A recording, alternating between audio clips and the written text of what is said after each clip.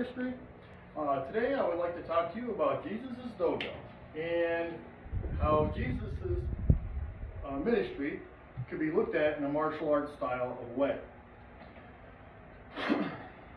I've practiced martial arts approximately about 15 years, and I was able to do a lot of things. And through reading the Gospels, I was able to relate some of those things that Jesus was doing with his disciples into the training that I had as a martial artist. And so one of the techniques which I showed you here today was breaking of wood. Knowing how to have the proper fist, how to have the right alignment to do that technique so that it would do what I want it to do. So the first thing that we learn in martial arts is our stance. We have what we call a forward-leaning stance, good for strengthening your legs, has good balance, not really easy to move around, but it's more of a strength technique. The other one we have is like a horse stance, same thing, kind of a strength. You know, you do have sideways movement. The other technique is a fighting stance, where your hands are up, protecting your face. You got a good stance here, you're able to move in all kinds of directions, quick and easy. So I was trying to find Jesus' stance. What kind of stance does Jesus have? And come to find out, he has many. He just kind of moves around, and he doesn't really plant his feet anywhere. So I'm going to go with the other way of looking at stance, which is your foundation, your base, what you have as a base for where you interact with people. Okay? So we're going to go to the Bible. I'll grab my little handy dandy chair here. We're going to open up to Matthew 4. We're going to go through verses 1 through 10. And the story we got going on here is that after Jesus was baptized, he went out into the wilderness for 40 days and 40 nights. He was going to be tempted by the devil. So this little bit is going to give us Jesus' stance, or his foundation. Okay? Then Jesus was led by the Spirit into the wilderness to be tempted there by the devil. For 40 days and 40 nights he fasted and became very hungry. During that time the devil came and said to him, "If you are the Son of God, tell these stones to become loaves of bread." But Jesus told him, "No. The scriptures say, people do not live by bread alone, but by every word that comes from the mouth of God." Then the devil took him to the holy city, Jerusalem, to the highest point of the temple, and he said, "If you are the Son of God, jump off from the scriptures. Jump off, for the scriptures say, he will order his angels to protect you, and they will hold you up with their hands, so you won't even hurt your foot on a stone." Jesus responded, "The scriptures also say you must not test the Lord your God." Next the devil took him to the peak of a very high mountain and showed him all the kingdoms of the world in their glory. "I will give it all to you," he said, "if you will kneel down and worship me." He says, "Get out of here, Satan," Jesus told him, "for the scriptures say, you must worship the Lord your God, and serve only him."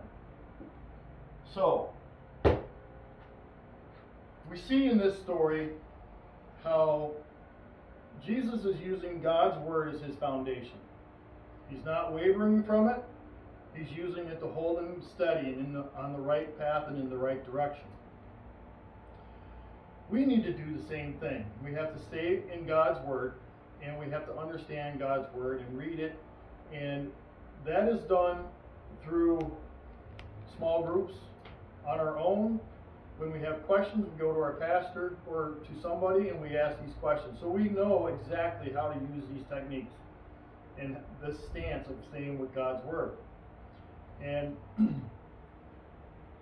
I think it's very important that we have that knowledge and be able to use it.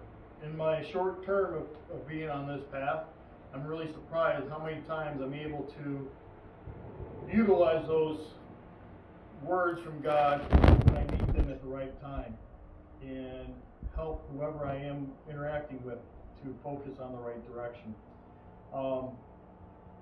I'm going to do this into like a 3-step series. After this one, we're going to go into the punches and kicks of Jesus' ministry and what it looked like for him to use God's word in that style. And then at the end of it, we're going to kind of wrap it up into like the proverbial kumite, or the final sparring techniques that Jesus used. And a lot of this came from a show that I watched. It's called The Chosen. Really good show. I would recommend that to anybody who is a believer or who's interested in Christ. It's a really good show. It gives you a background of each character. And one show I was watching, the disciples were around a fire. And there was a zealot that was along with them. And he's over by his tent and he's practicing his techniques and doing all this. And the disciples are going, why is he always practicing that stuff? We don't fight. You know, we just follow Jesus and do what Jesus does. We don't do no fighting. So my question in my head is, why don't we always practice? You don't have to practice a punch, a kick, and stance techniques, but we do got to practice the art of using God's word in a way that brings glory to God and helps whoever it is that we're around to move them in the right direction towards a better life. I fought kumite. I've done a lot of that martial arts stuff, but towards the end of my career, I came into the light of grappling more than doing the punching techniques, because the punching causes another aggravation, but the grappling, or the technique of being close to somebody, was less aggressive and caused the angry energy to dissipate. Jesus does the same thing with God's word.